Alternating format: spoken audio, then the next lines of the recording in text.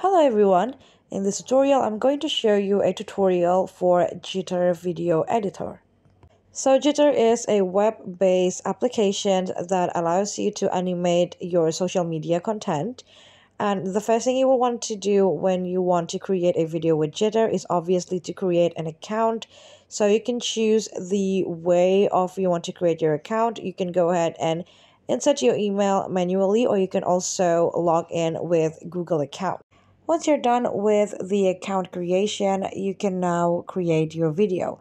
And you can choose to create your video whether it's from scratch or by starting out with a template. For now, I'm just going to go ahead and shows you some of the templates that they have. You can see that they have some animated search bar, simple notification, black social media logo, round logo, etc.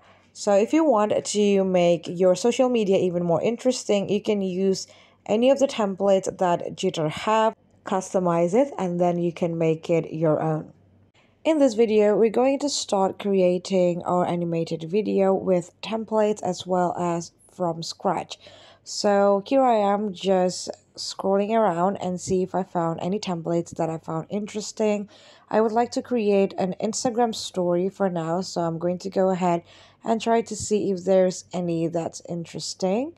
And I can see that this Instagram story 3 horizontal images looks pretty interesting to me. So I'm going to go ahead and click on it.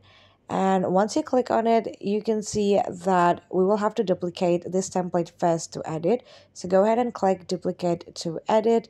And once it's done, now you can start and customizing all of the aspect that is available in this template.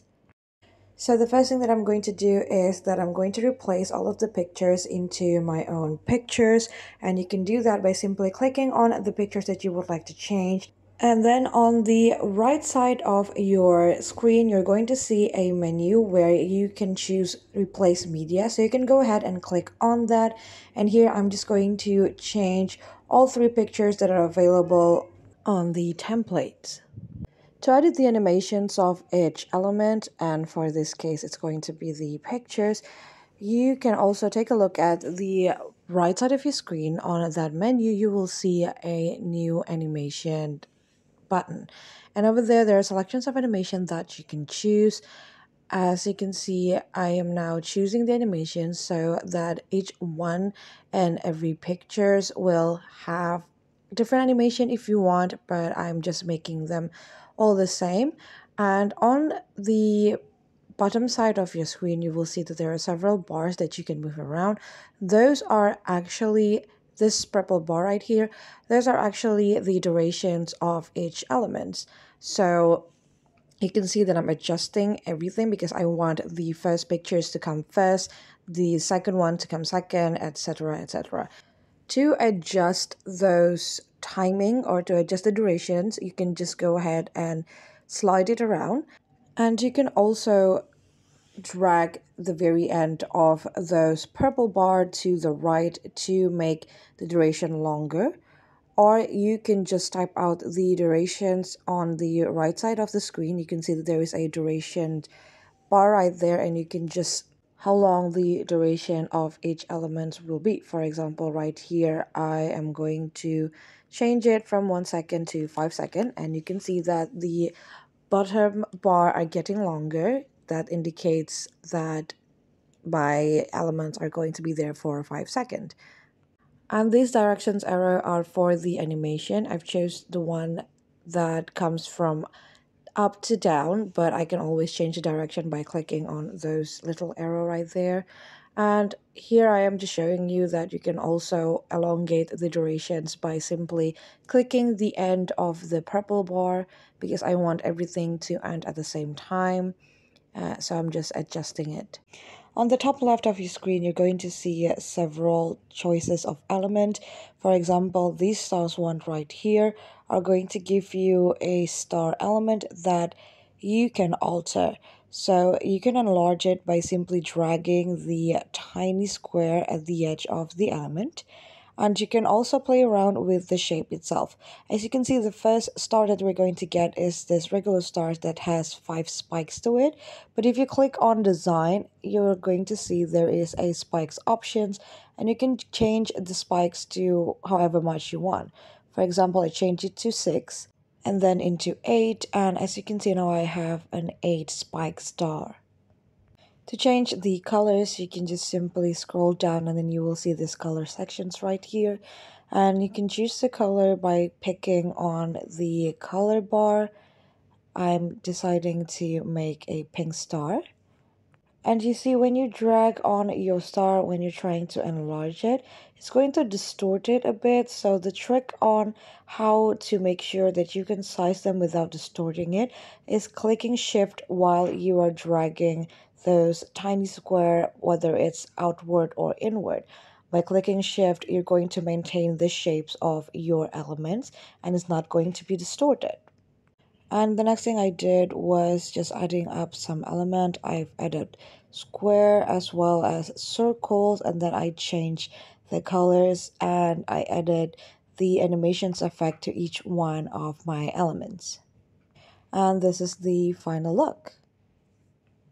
Now, let's say that you like the design, but you also want to change the ratio of the design. You can do that by clicking on the format layout option. As you can see, it's going to give you the layout format for each phone, which is going to be helpful because you know that each phones have different ratio. So make sure to pay attention to that area before you export your video. Alright, and that is how you can alter and edit the templates that are available in Jitter. And now I'm going to show you how you can create some stuff from scratch. So this is what will the editing looks like when you start everything from scratch. At first I chose the desktop size, but I ended up changing my mind and I changed the ratio into Instagram post either. Right now I'm going to show you how you can combine some elements and create a whole new different thing. So for now, I'm going to try and create a button by combining some of the elements that Jitter have. So the first thing that I'm going to insert is a square. And right here, you can see that it's just a regular square, nothing really interesting. But watch while I try to combine the square with other elements and create a whole new symbol. Remember that I told you when you want to enlarge your element, to prevent it from distorting, you can just simply hold shift while you are playing around with it, and that's what I did for the first two shaping. And you can see here that these two elements combined already created a new one. And instead of doing everything from scratch, I ended up duplicating the circle that I've already created first because I want them to have the same size. And to be able to move them around together, what you can do is you can group them. As you can see here now, I can move them around and I don't have to move every single one of them individually. They have become a one unity. But if you still want to edit your element, you will still have to ungroup them first. As you can see here, I was trying to change the colors of my element, but the element will not be able to change its color altogether, and I ended up coloring the outside instead. So that's why before you colors your combined element, you will still have to ungroup them first. And here, when I tried to color it again, the only things that got colored was just the rectangle. So if you're combining several elements, make sure to color each one of them. So right here, I was afraid that I might not be able to change the colors of each element exactly the same, but thankfully they have the eyedropper tools. So I can just click on it and then click on the color that I want. And here you go. Now it looks like a whole symbol. It doesn't look like it have several elements on it. And now I'm just going to go ahead and add a text. And after that, I just settings the animation on each element, whether it's the button or the text. And as you can see right here, there is an option to remove the background for your button. Let's say that I want to insert this to another pictures or another video. I don't want the white background to be in it. So to do that, I can simply uncheck the fill section and the background is going to be removed. Now, when you try to export your video, you can see that there is a selections of options that you can choose, but some of them can only be used if you are using the pro account. But don't worry, if you're using a free account like me, you can still export your video by choosing on the free option. So I'm just going to choose on one of them instead. Wait for it to load, and then I download it, and this is how it looks like.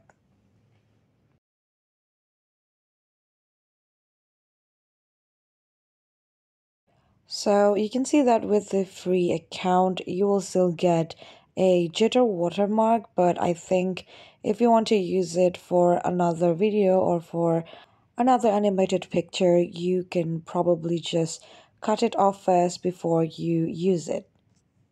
So that is how you can animate your social media post with Jitter. I hope this tutorial is helpful for you. Thank you so much for watching and have a great day.